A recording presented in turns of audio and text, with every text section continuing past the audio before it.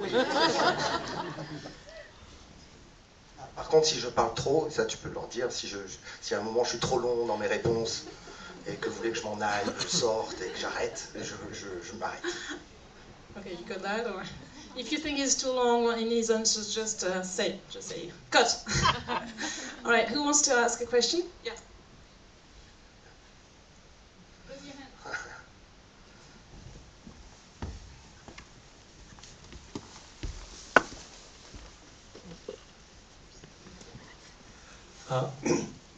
Merci d'abord. Je voulais vous féliciter. Je l'ai trouvé très bien tourné et très émouvant. Mais c'est quoi qui vous avait poussé à faire ce film-là? En fait, c'est deux milieux que je connais bien. D'abord, le premier milieu, c'est le milieu des grands reporters, des journalistes. Moi, j'ai moi-même fait pendant 12 ans des docs sur des choses un peu compliquées, des grosses enquêtes sur certains programmes français d'investigation. Ensuite, gamin, j'étais amoureux de l'Afghanistan, comme plein de gens qui ont vu Kessel. Et puis, j'ai eu l'opportunité, la chance de pouvoir...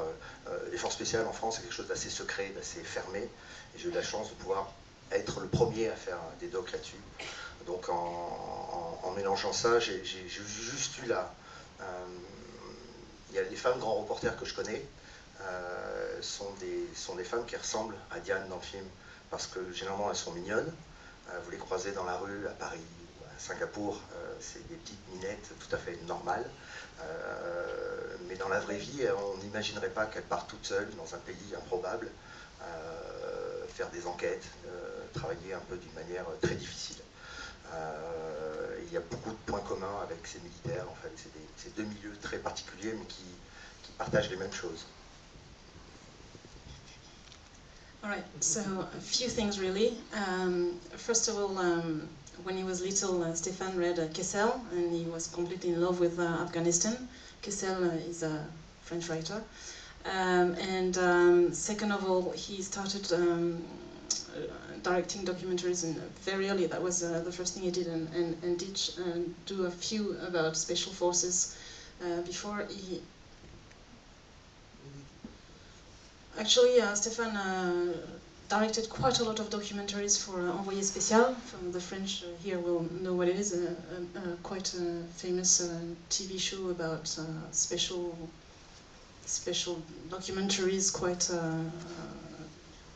on investigation. So Stéphane is very much a specialist of investigation documentaries. And always wanted to do something about Afghanistan. And that was really an old aim he had. Et la chose la plus simple, c'est qu'en fait la France est en guerre depuis 10 ans là-bas. Et étrangement, la France est un pays un peu paradoxal, parce que depuis 10 ans on en parle peu, voire pas du tout. On produit 250 films par an. Et je trouvais que parmi les 250 sujets de films qu'il y avait chaque année depuis 10 ans, il pouvait y avoir un film là-dessus. Okay, in France we produce around 250 movies per year. France has been involved in the Afghan conflict for the past 10 years.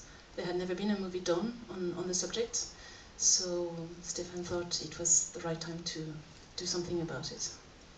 La réalité rattrape souvent la fiction.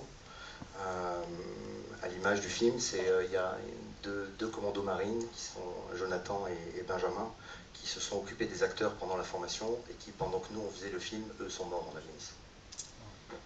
Yes, reality often joins fiction. Two of the guys who actually trained the crew in Lorient while they were shooting the movie, while the crew was shooting the movie in in Tajikistan, sorry. Actually, these two guys died in Afghanistan. En fait, c'est très fragile entre le moment où vous écrivez un scénario. Il y aura toujours des enlèvements, il y aura toujours des prises d'otages. Et c'est vrai que depuis une quinzaine d'années, c'est devenu un peu un sport international. Il y a du piratage au large des côtes africaines, il y a des personnes qui travaillent dans l'humanitaire, qui vont être enlevées en Asie, en Afrique, des touristes aussi, et des journalistes. Et ce sont systématiquement, très souvent, les forces spéciales ou les services un peu secrets français qui travaillent là-dessus, et qui travaillent dans la... ils ne cherchent pas la publicité, hein, mais voilà, je trouvais que ça méritait un sujet. Okay, so Stéphane really deeply believed that they deserved to have a movie, because every time you have somebody taken hostage in the world, off the coast of Africa or anywhere in the world really, tourist or journalist or whoever, in the end it's always them, the special forces, who actually will be sent, exactly like it was shown in the movie, that will be sent and try to solve the problem. And it was not a movie to kind of advertise their task or whatever, but just to give them, to honor them somehow. Do you have any more questions?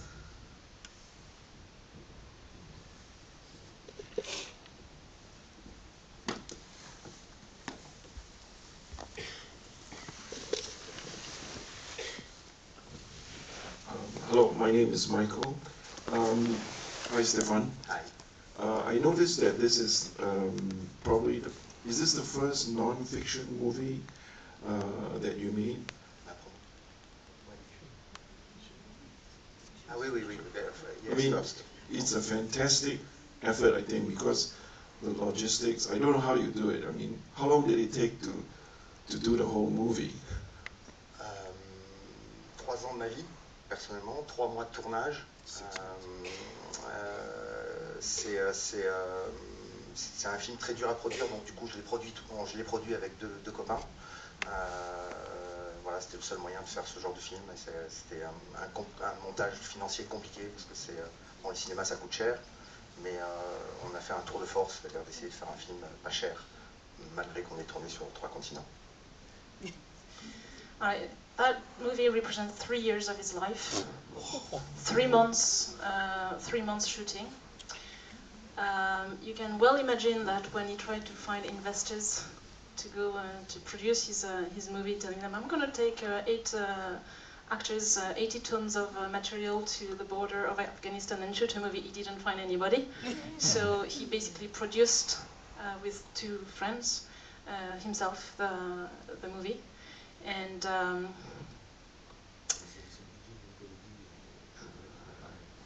it's the equivalent of a budget of a comedy you could shoot in Paris. So that's how it was made. Wow, I'd just like to say that the quality of the film was excellent. Magnifique. Yeah. C'est gentil, merci. Thank you. Thank you.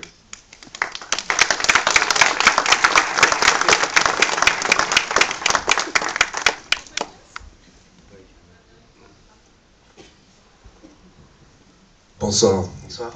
Daniel Cabellian, je travaille à l'ambassade de France à Enchanté. Corée du Sud. Bravo, merci, c'est un bel hommage que vous donnez aux camarades qui font le sale boulot pour qu'on puisse aller au cinéma tranquillement. Merci. En temps de paix. Ma question, c'est est-ce que vous allez aller à Kaboul montrer le film? Alors, en fait, là, je vais, au mois de février... Let me translate the question first for everybody to understand. The question was, will you go to Kabul? I can do it in English, yeah. I said it's a great homage you pay to our men and fellows who are fighting for leaving us the right to go to see a movie in peace. And my question was, is he going to go to Kabul to show the film to Afghan people and to our troops? En fait, d'abord j'adorerais, je crois qu'il y a un cinéma qui est en train d'être rénové, parce que les talibans ont effacé beaucoup de traces. Kaboul et l'Afghanistan étaient un pays qui était c'était le pays des poètes, le pays des musiciens, le pays des peintres, qui avait une grande richesse culturelle, qui a été réellement quasiment balayée.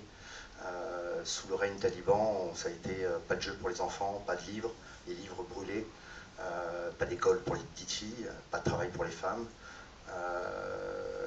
et toute forme d'art, c'est-à-dire la musique, la télévision, le cinéma, la littérature, tout a été complètement annihilé, effacé. Ça se reconstruit peu à peu. Voilà. Est-ce que les Afghans sont pour ou contre les talibans? C'est un autre débat, mais pour l'instant, pour moi, qui y suis allé 8 fois, les talibans représentent une minorité. Les Afghans en ont marre de la guerre. Ce qui était pour eux une armée de libération il y a 10 ans, effectivement, peut se transformer en armée d'occupation avec le temps. C'est le phénomène qui existe. C'est dur à gérer pour les hommes sur le terrain là-bas. Est-ce qu'il fallait y aller ou pas y aller?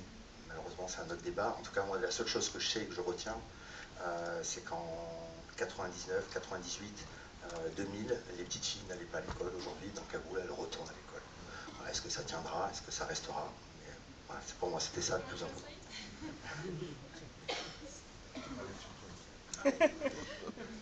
Okay, so to the question, will you show the movie in Kabul? Stéphane answered, I would absolutely love to. The thing is, at the moment, there's no movie theater in Kabul. They are currently reconstructing the one movie theater that will soon open. As you know, the Taliban have destroyed everything. Afghanistan was a country of poetry, of art, of culture, of many things. They have wiped all this out, and there's absolutely no art, no culture left. And for many, many years, women were forbidden to work, and little girls were forbidden to go to school. And it's now kind of reviving, resurrecting a bit, but we're not there yet. We're still in a occupation, how do you say that? Situation where the army is still there. It's still not completely the peace. The Afghan people are tired with war. They don't like the Taliban, but the Taliban are really a minority. But they're still doing some damage. But in the past few months, Stéphane went to Kabul a few times, and he saw that already a few schools for little girls are opening again, and life is starting again. And so hopefully one day he will be able to show his movie there. One day the army will withdraw, and slowly, and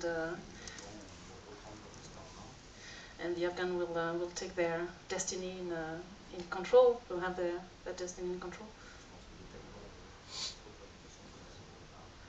Maybe the Taliban will have a small political representation in the beginning,